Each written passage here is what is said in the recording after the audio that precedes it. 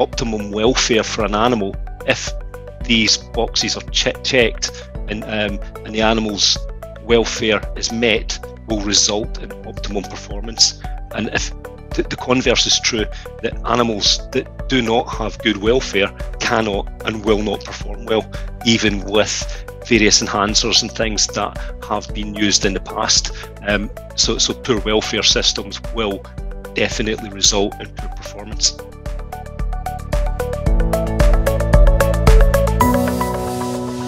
Welcome everyone, this is AGcelerate. My name is Nikolai Shitikhin and I have Jim Johnston with me as a co-host, and we continue talking to Barry Fleming today as our guest. Hello gents.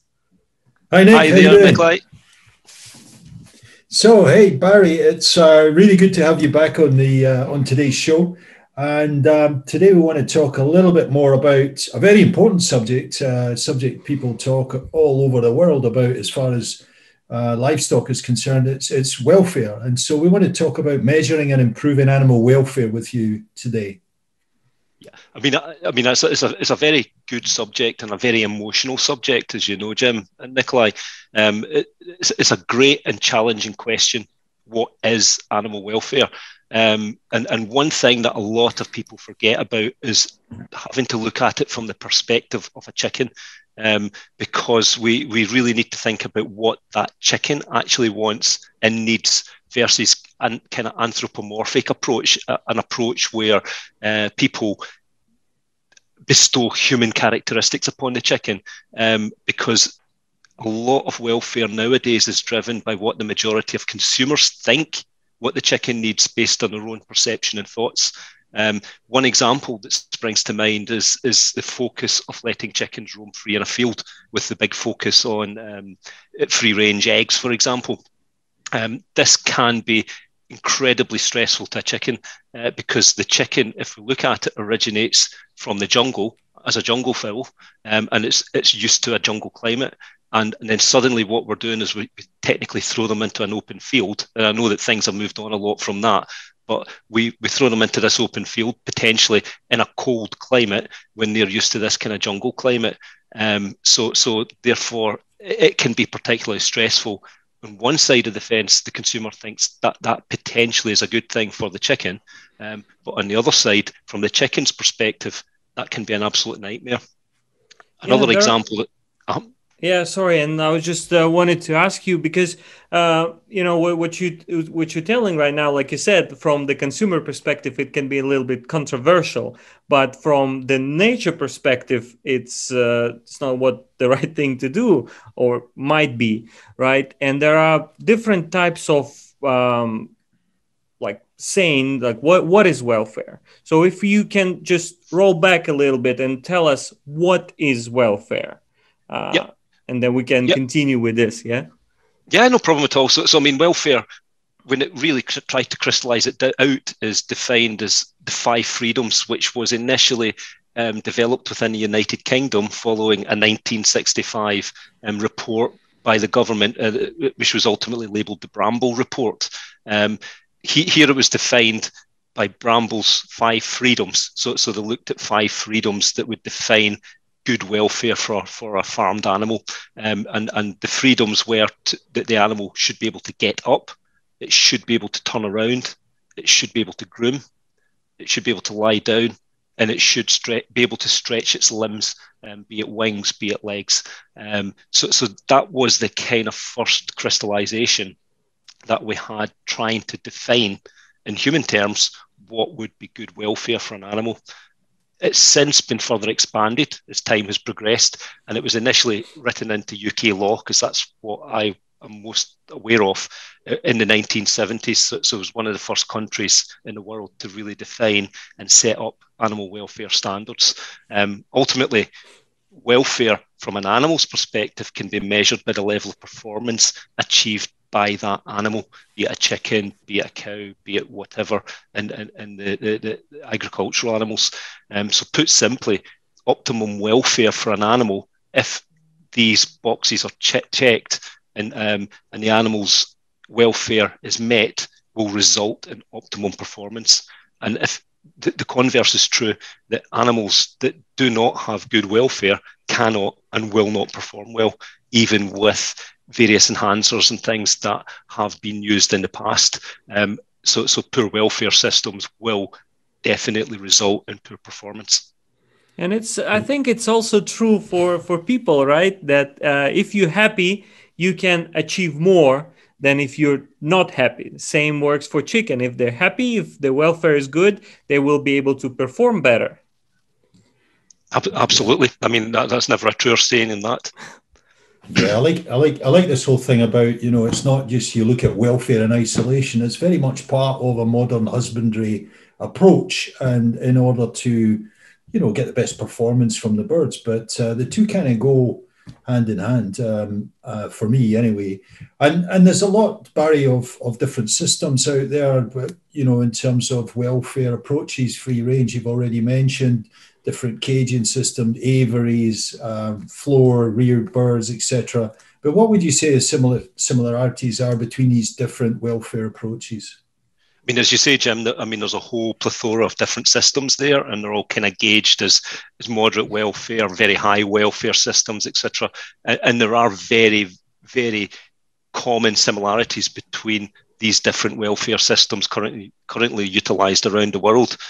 Ultimately, what they focus on is meeting or exceeding the requirements of the chickens so that they can exhibit their behaviour, have free access to food, do their normal everyday events that they would get up and do.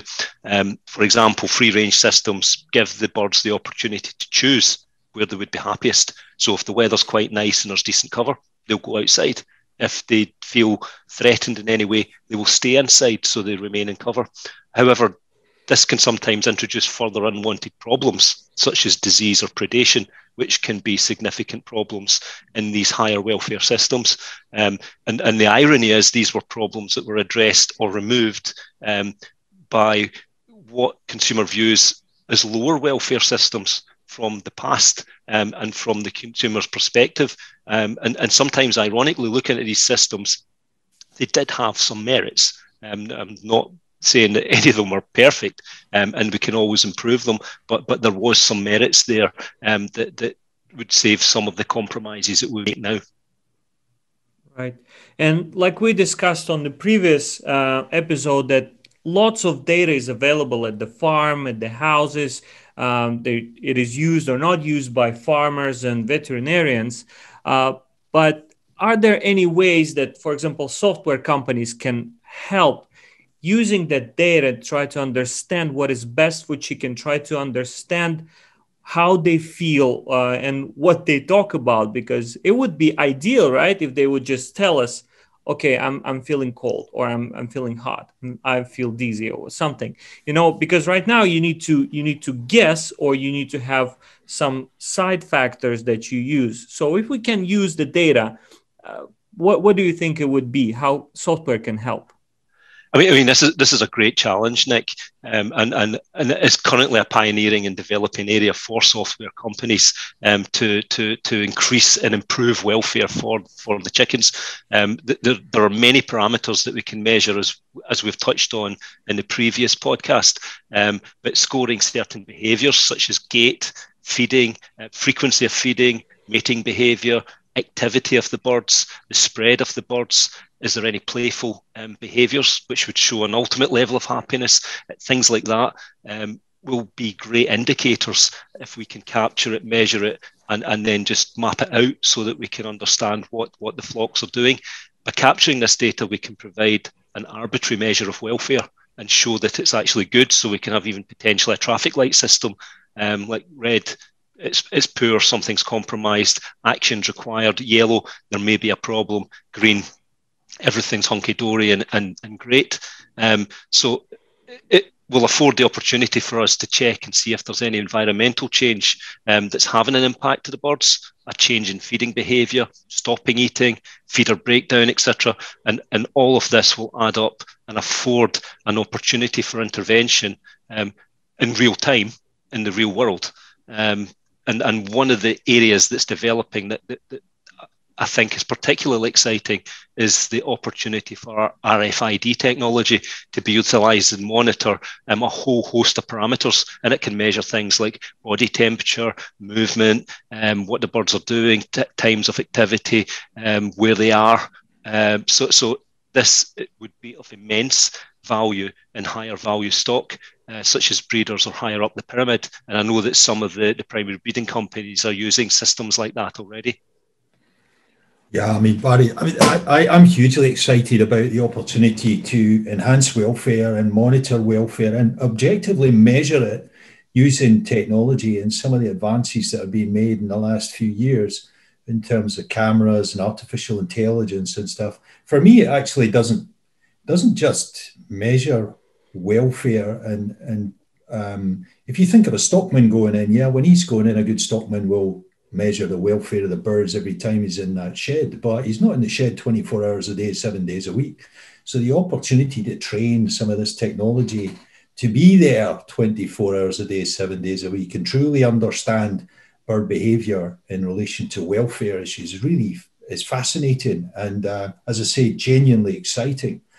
And we've covered quite a lot in the last few minutes. We've actually gone from the origins of welfare and the Bramble report. That takes me back. Not that I was in the industry in 1965, I hasten to add, but I wasn't too far away from that.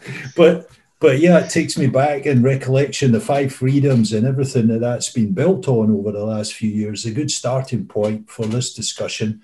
And then how we measure welfare and measure it through different systems now. And you mentioned, the array of different systems and welfare offerings that are out there just now in livestock production. And it's important we don't reinvent the wheel. They all have certain pros and cons, and there are merits to these different systems. And we shouldn't just reinvent the wheel. One of the things that is fascinating is in my career, having seen birds come inside from the range purely to help manage their welfare in many respects and the disease challenges. And we're busy putting them back out there again. And having, I hope, not to reinvent and relearn these mistakes that were made many decades ago. But the other thing, as I say, really is the technology, how we can measure objectively welfare and how we can use technology in the modern day to support companies to treat their birds in a really positive way when it comes to welfare. So it's been great speaking to you again, Barry, a really good discussion. And thanks for joining Nick and I on the show today. Pleasure as always, and it's been a joy interacting again. Yeah, thanks, Barry. I mean, it's great talking to you, and I hope that we'll have you as a guest on one of our future seasons. And for those who just joined us on AGcelerate, here we talk about agriculture and animals and problems and issues and topics, and we also talk to specialists from the industry like Barry. So don't miss our episodes and follow us on social media. We're on LinkedIn, on Instagram, and on Twitter. And don't forget to check our website. And once again, Barry, thank you for joining us, and see you soon. Thanks, Barry. See you next time, Nick. Yeah. Cheers. Thank you.